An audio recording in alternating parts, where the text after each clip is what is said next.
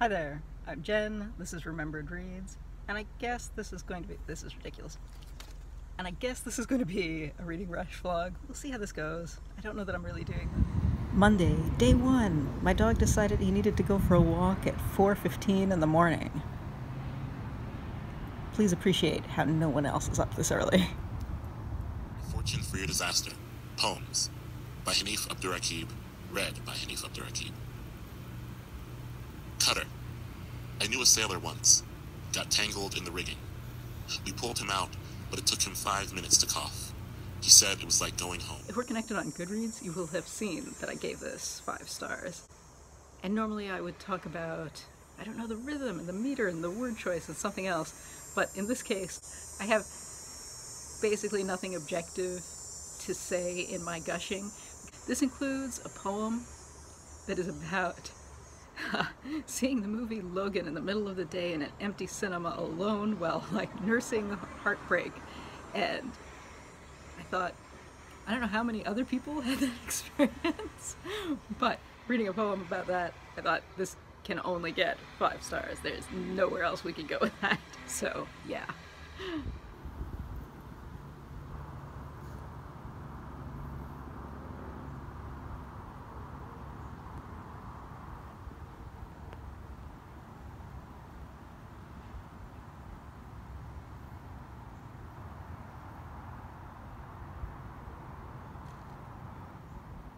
So I finished a graphic memoir earlier, and that was Sina Grace's Nothing Lasts Forever, which is really interesting stylistically. Like, he's a comic book writer who had been basically working as an artist on other people's stories, and more recently as a writer with other artists on kind of bigger name stories.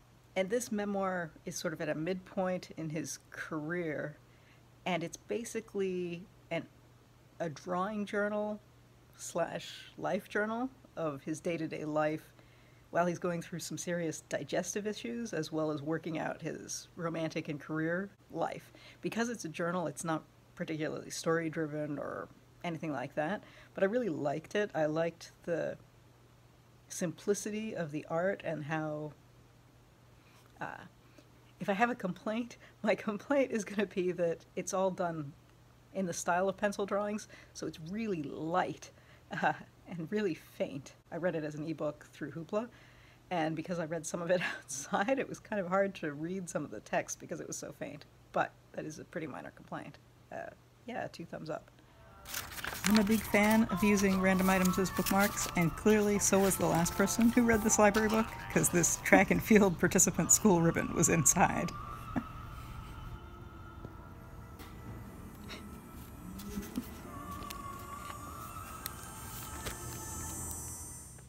So I am almost finished. I should be finished this afternoon with The Silent Steppe, which is this with this memoir that I'm reading that is of the period in the Soviet period in Kazakhstan where collectivization came in and there was a massive famine, basically an engineered famine similar to the one that happened in Ukraine in the same time in the 30s.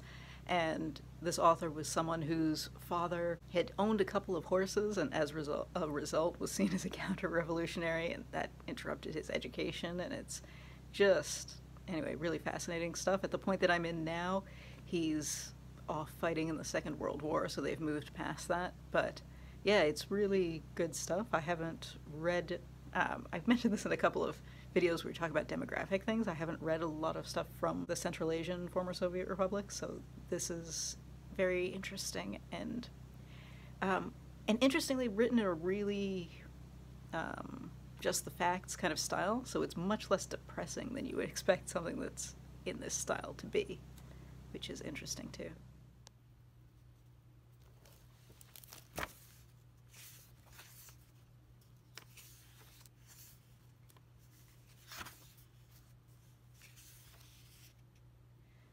So I just finished a graphic novel called After the Spring, a story of Tunisian youth, which has the idea of being a slice of life book that's set in the summer of 2013.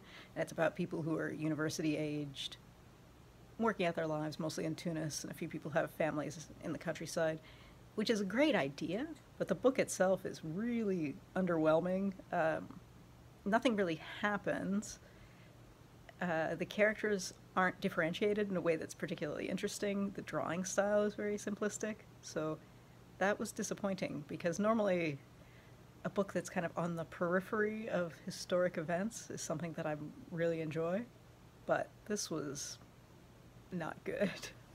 I've just realized that I've been paying no attention to the challenges that are actually involved in this. I think one of them is to read things outside. I think I should have included videos that showed I did read a bunch of things outside.